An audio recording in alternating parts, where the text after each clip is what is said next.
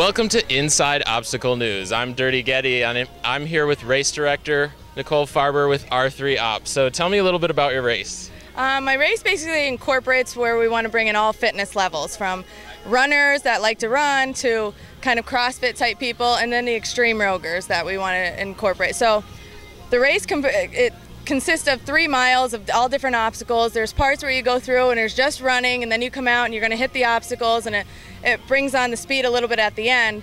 And then when you're all finished with it, you can go down and compete in the extreme challenge area, which that has, I think, a lot more, the skill level is a lot more difficult. So. Okay, I just finished the race, and I can tell you the extreme obstacle area was very similar to Ninja Warrior. Tell me a couple of the obstacles that we ran into in there. We did the 12-foot climbing wall. We did the inverted wall with the 4-foot platform on the top. We did the monkey bars, but without an incline, and then you have to come back down to the other side. We also did the 20-foot rope climb and the Tarzan swings, which were kind of tight. I think those were the most difficult of all. Which ones did you guys find the hardest? The Tarzan swing was probably the biggest challenge.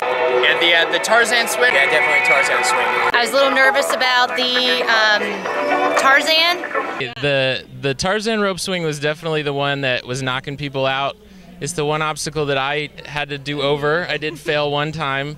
And so the format, which is pretty cool, you do the timed race. Yes. And then in the obstacle area, we got 3 chances on each of these extreme obstacles. Yes.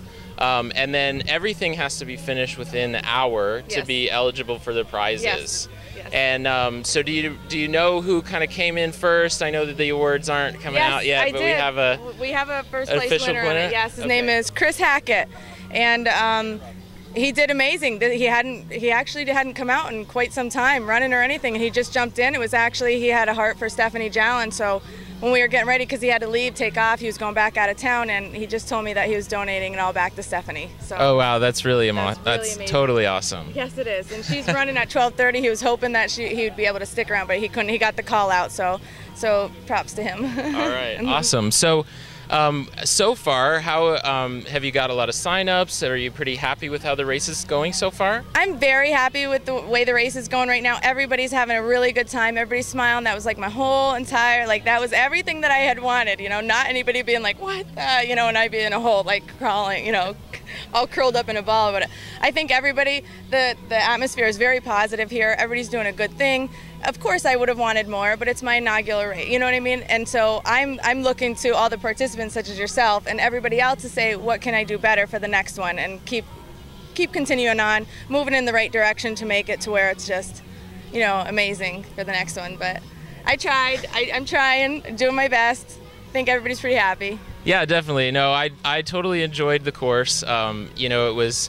I'm not a really great runner, so the first part of it was definitely harder for me. A couple of hills, inclines, it was rugged out there. It was a lot of, rocks and dirt and things like that. It wasn't just a straight, trail race or anything. Yes. It was a lot of ravines and some railroad tracks and stuff like that. It was pretty neat. But I really loved the Ninja Warrior style obstacles at the end. I think that's kind of where things are heading. So I think you're on a good Yes. track there. So. And I'm hoping next time around we're just going to continue to add on to that to make some type of short sprint, right? But it's all obstacles, because you have different people out there who really aren't into the trail running or and we kind of mixed mud run and then obstacle course racing and then extreme.